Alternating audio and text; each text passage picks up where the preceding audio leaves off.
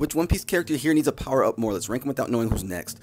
Ooh, man. I'll put Nico Robin at 2. Honestly, you give Nico Robin armament hockey, it's a game changer. 5. No, it is what it is. Garp has what he needs. He definitely does.